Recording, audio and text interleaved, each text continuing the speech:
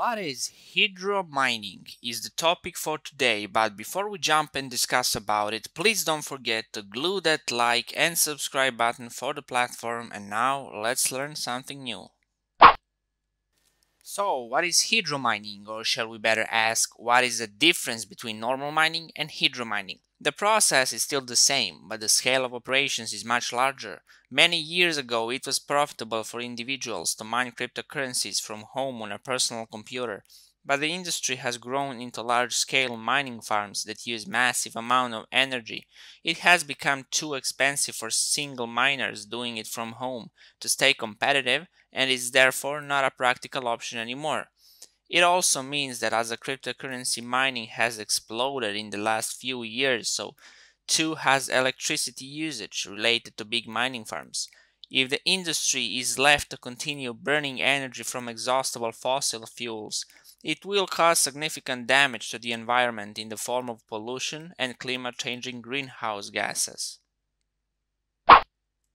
Why is hydro mining important for cryptocurrency mining? It provides an eco-friendly energy source for power-hungry cryptocurrency mining. In a time when we are all becoming more environmentally conscious, the biggest criticism against cryptocurrency mining is that it takes excessive amount of electricity to execute. Mining Bitcoin and Ethereum, two of the most valuable cryptocurrencies, use the same amount of energy as Morocco, a country with a population of close to 36 millions. A single Ethereum transaction consumes 53 kilowatts per hour. In comparison, a dishwasher appliance consumes an average of 288 kilowatts per hour in a single year. That means for only 5 Ethereum transactions you can power your dishwasher for an entire year. And if you think that around 300,000 transactions are being processed on the Ethereum network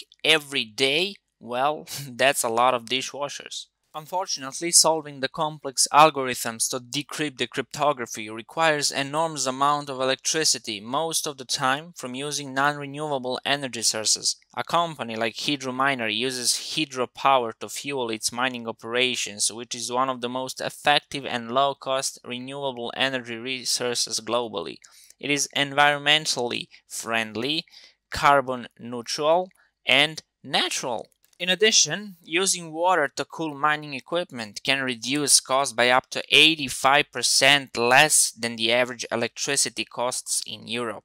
From an environmental standpoint, it's therefore important for cryptocurrency mining to move to more eco-friendly energy source that not only reduces the cost of electricity consumption, but also generates it from renewable sources, minimizing the carbon footprint of such operations.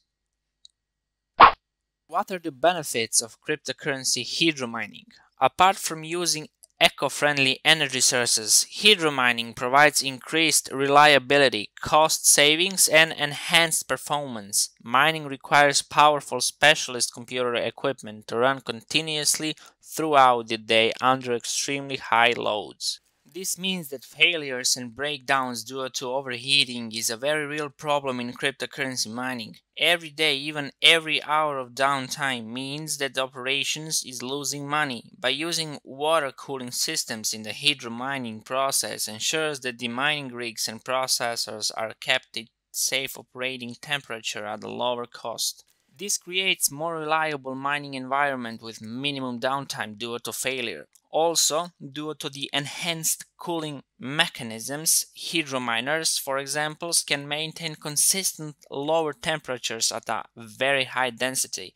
The performance of mining equipment can therefore be optimized for the highest possible mining power they can deliver at a consistent tempo. Electricity is also the biggest overhead of any mining operation. By using one of the cheapest, most natural forms of electricity generation, in example hydropower, energy consumption is significantly less than on conventional mining farms. Lower energy consumption means increased cost savings and higher profits margins that can be passed onto investors.